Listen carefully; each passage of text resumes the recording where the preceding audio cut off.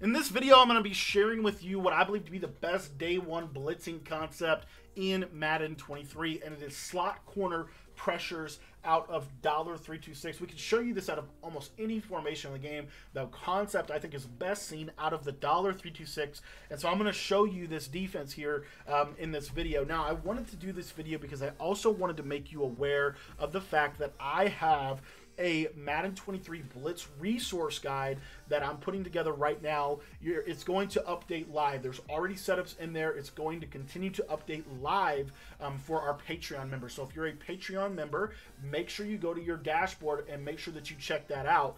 If you're not a Patreon member, I would really encourage you to consider becoming one, because this is one of the many resources you're going to be able to get. The Madden 23 or the Blitz resource guide literally walks you through step by step how to blitz out of every formation in Madden 23. All of the pressure concepts out of the best formations, and we're working through every formation as well.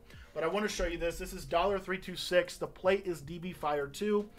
All you have to do here is put auto alignment to base in your coaching settings, and you're literally going to press coverage. That is the setup. Press coverage. The slot corner blitzes this year are insane. I like to kind of stand about right here, and what you'll see is this will absolutely scream off of the left side.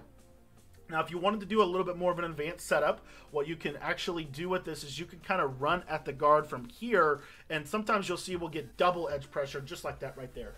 This is incredibly effective in Madden 23, and we talked a little bit about this in some of our preview videos, but they can't block the tight end out of bunch, as you can see, so they can only block the running back. And I will say that sometimes the running back can pick this up, but a lot of times it's still going to scream off of the opposite side edge. So this is one of the best blitzes in the game. If you really want to mess with the running back, watch this. I'm going to man the running back up, and then I'm going to user this guy, and if they block the running back, a lot of times that running back won't block anybody, and you can actually click that guy that was manned up on him to come inside as well. So this is a great little defense here.